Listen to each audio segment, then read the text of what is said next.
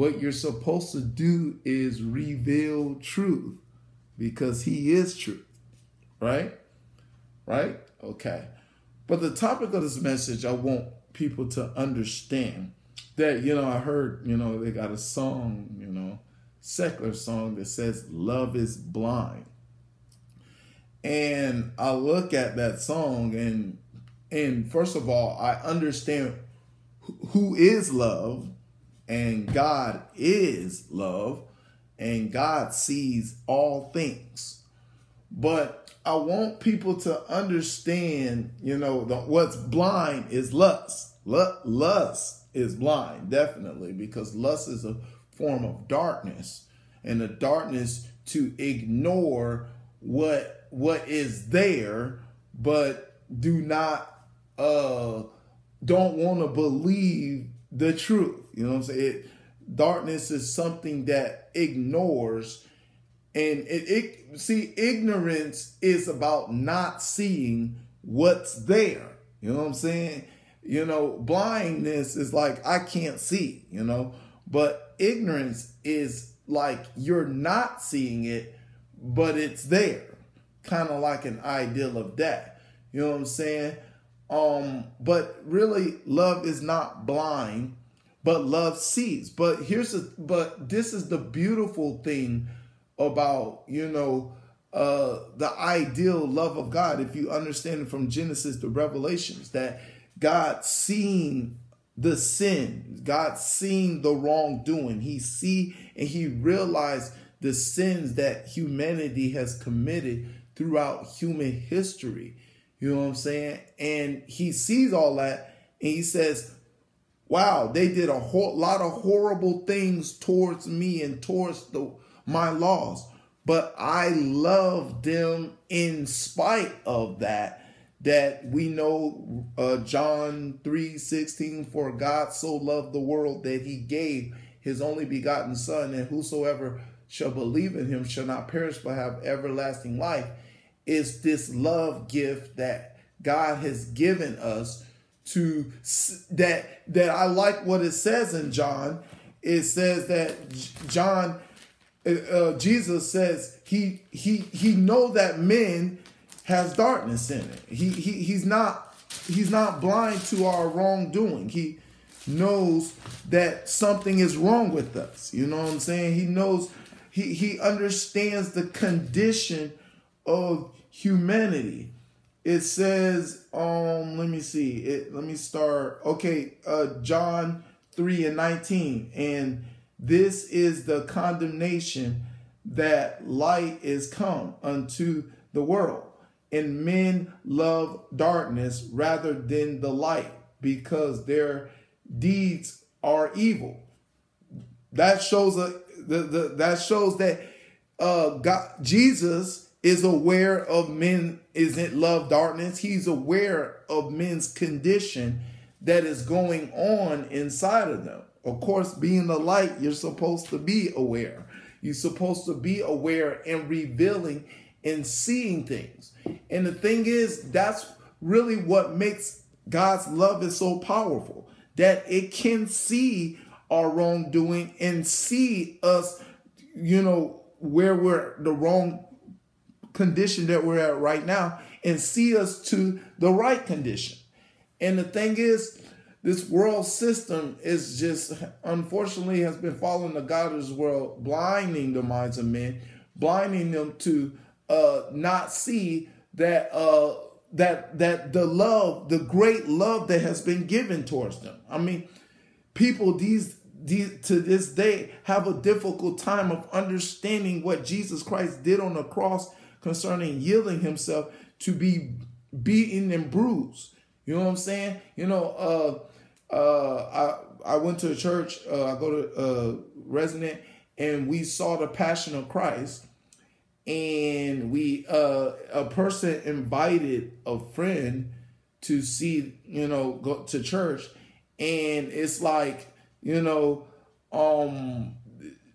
girl stayed for a little while to see some of the movie, but, that she, saw, the back, the crucifixion, she left. You know what I'm saying? And it's like, and she left and never came back. But see here, darkness, people of darkness can't recollect what was a true spiritual significance of an idea of love that is being revealed. You know what I'm saying? And the thing is, that's the problem of a lot of people, unfortunately Christians, they don't understand the love of God. You know what I'm saying? They don't understand to what extent of the sacrifice that was given, and to genuinely understand what must be given in return, that should be given in return. You know what I'm saying? That we're supposed to surrender all. Yes. It's love the Lord thy God with all your heart, all your soul, all your mind. But the thing is, love can only be as much blind as much as we allow the world's influence of lust to darken our hearts, as what Paul talks about in Ephesians 3. It talks about, that our hearts are darkened and we're alienated by the ideal concerning of God. And it's just so sad. Oh, I think Ephesians 4. Yeah, I think that's Ephesians 4. That we're dark in our hearts, and love, this world defining love is just, it's amazing. It's amazing to really truly know what love is and see how much this world has defined love, and seeing how people are not questioned to examine the ideal aspects of love, to see that they should differentiate love and true love concerning God and the world ideal lie of love, pretty much. That it's amazing that I've been trying to do it throughout my ministry, to trying to separate love from lust. And it's important that this separation happen.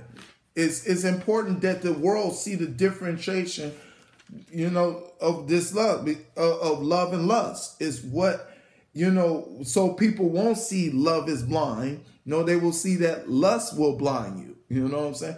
Lust will blind you spiritually, that you will see that this world, that this world is supposed to be a treasure. This earth is supposed to be a treasure. People, you're supposed to seek after people based upon the lust of their flesh. You know what I'm saying? Seek after things in your life.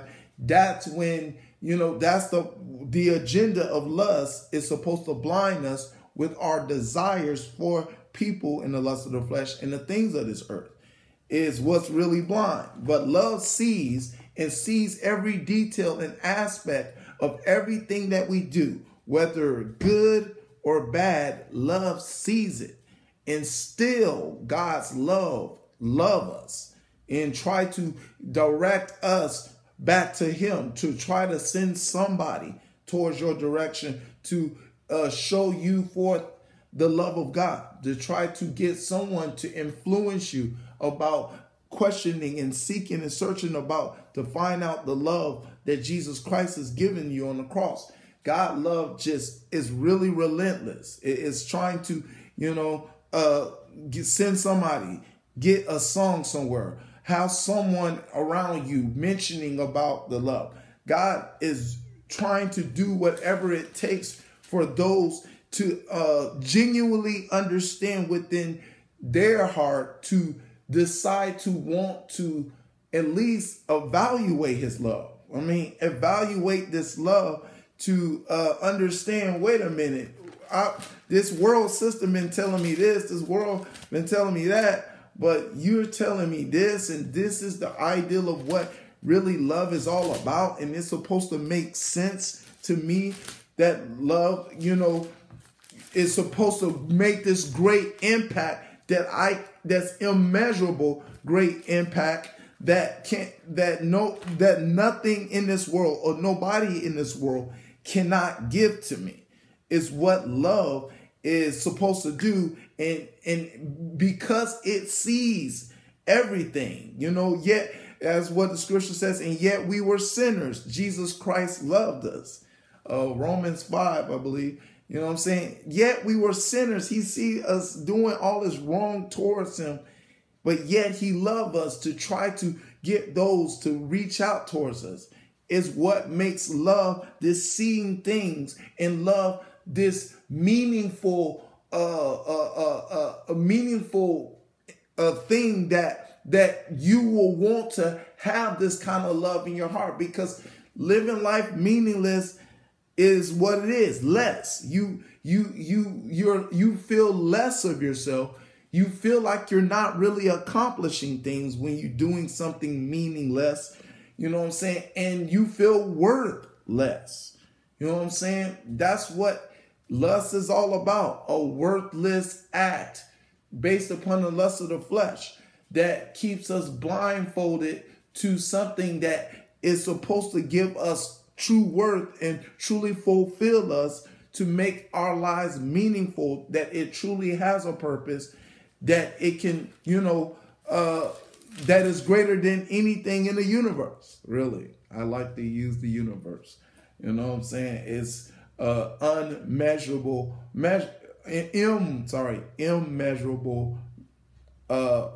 ideal that God's love is supposed to be, and it's just sad that, God's love is being so minimized, and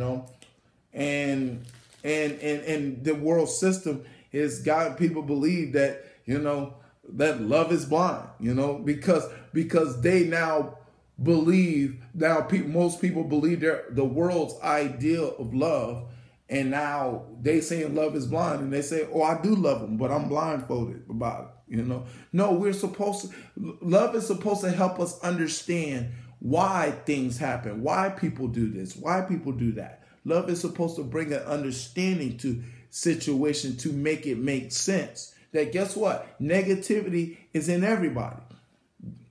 Positive things is in everybody. But the thing is, we must understand what reason why people do things, and reason why, and based upon how they've been impacted in their life, that we should, learn how to treat them. Concerning that understanding is what love is supposed to be doing.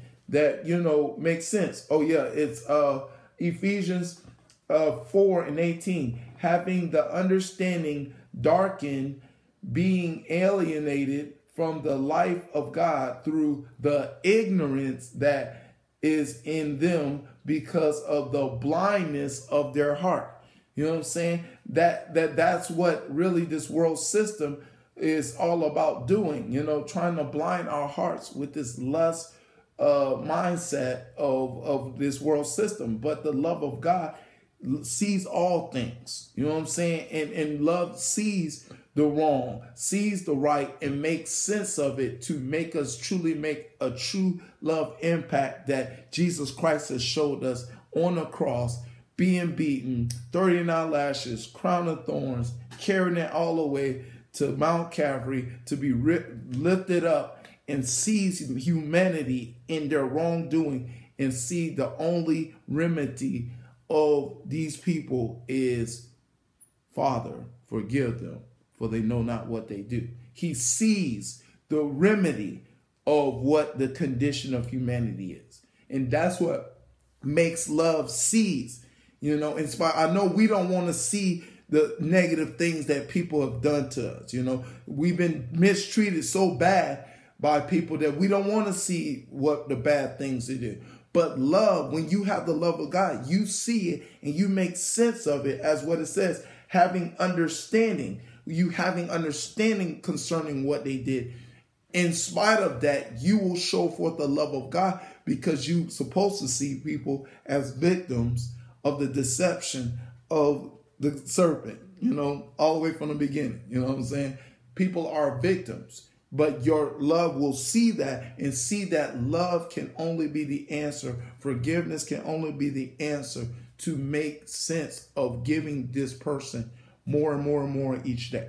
All right, that's the message. Hope you got it. Love isn't blind. It sees everything, and it understands that forgiveness by the power of Jesus Christ, God through our Lord and Savior Jesus Christ, can only be the answer of anybody's life, if there's going to be any remedy at all to help them. And that's the message. God be the glory and forever and ever. In Jesus' name, amen.